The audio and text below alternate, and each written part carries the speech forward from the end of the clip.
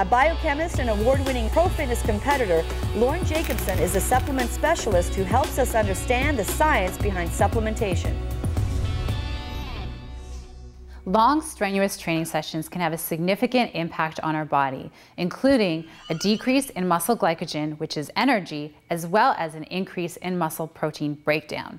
And in addition to that, it can also cause a loss of essential vitamins and minerals. And vitamins and minerals are important because they help maintain maximum efficiency every time we train. Vitamins help with the transfer of energy from the foods we eat, whereas minerals can help maintain fluidity of our cells and maintain muscle function. You may want to consider using a daily multivitamin that will provide you with the minimum requirements of all your vitamins and minerals.